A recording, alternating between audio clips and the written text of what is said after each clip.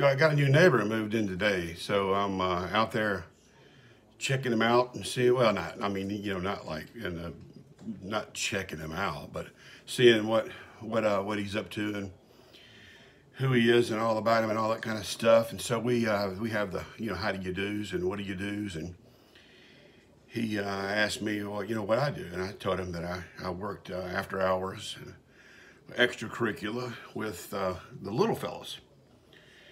He said, "Oh, I think I understand. You're into midget porn." I said, "No, what?"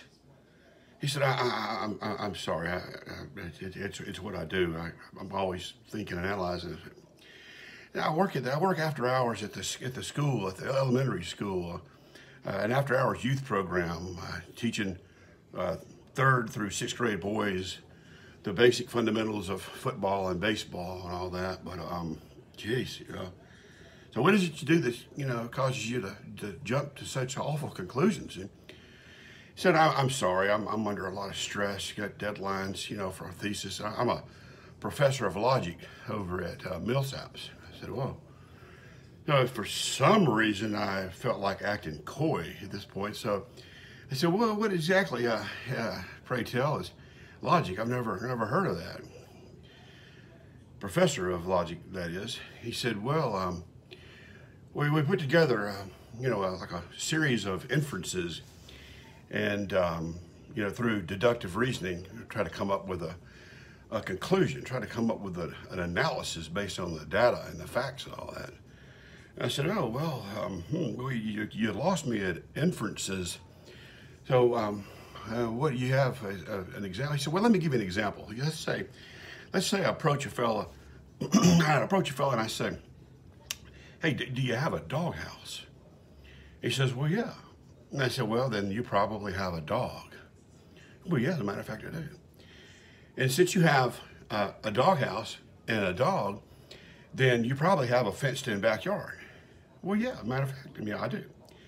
And since you have a dog and a doghouse and a fenced-in backyard, you're probably heterosexual and you have a family, a wife and kids. Well, yeah, as a matter of fact, I do. You're exactly right.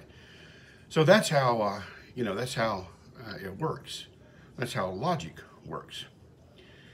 And I said, well, that's interesting. Welcome to the neighborhood, and let's get together and, discuss what we do. Again, some other time when you get moved in and all that kind of stuff. So we go on about our ways.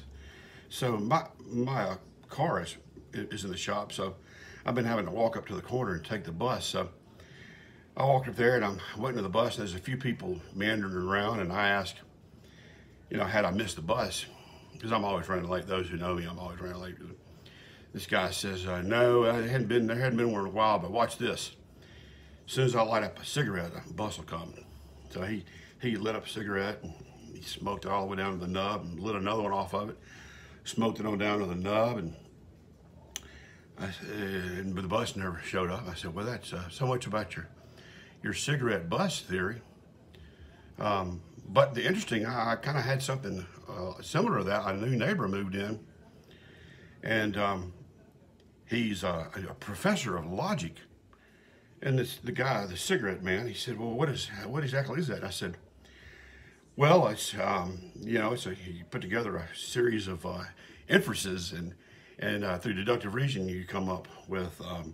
Well, you'd probably rather me just give you an example, right? He goes, well, yeah, that would be great. And bus ought to be here in a minute. So I said, well, let me ask you, do you happen to have a doghouse? He said, no, I don't. I said, oh, well, then you must be gay.